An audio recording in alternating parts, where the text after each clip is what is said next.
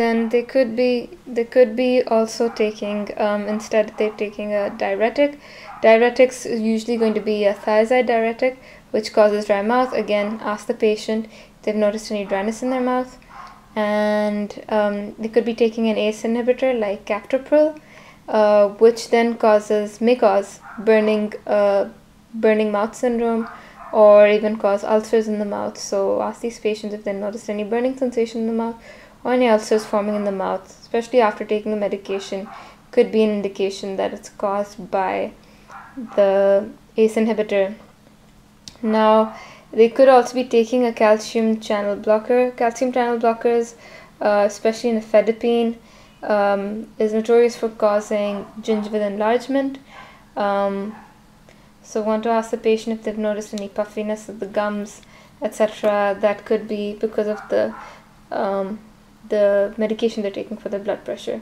Now, if at any point the medication that they're taking has caused any of these symptoms, like for example, the patient's on nifedipine and it's caused gingival enlargement, we as general dental practitioners cannot ask the patient to stop taking the medication. What we can do is write to their GP and say that we've noticed the patient's got gingival enlargement, which could be because of the nifedipine.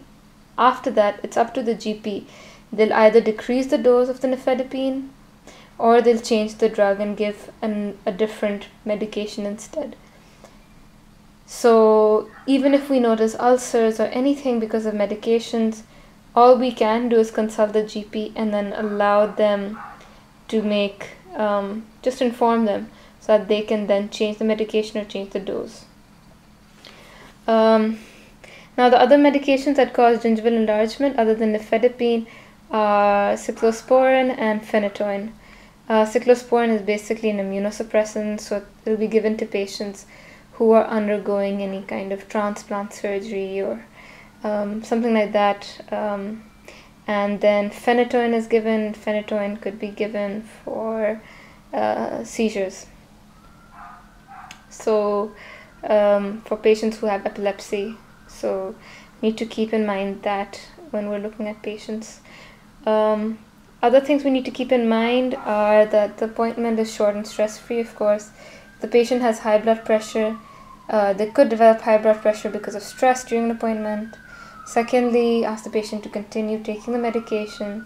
And appointments should be preferably late morning appointments, because it's seen that studies have shown that that's when anyone's blood pressure is most controlled or is the lowest. And if we are going to be performing any invasive treatment, it's best to check the blood pressure before that, just so that the patient's blood pressure isn't already high, and then we have an invasive treatment which then causes the patient to develop even higher blood pressure, and that could become a problem. So always check the patient's blood pressure before any invasive treatment if the patient's already hypertensive.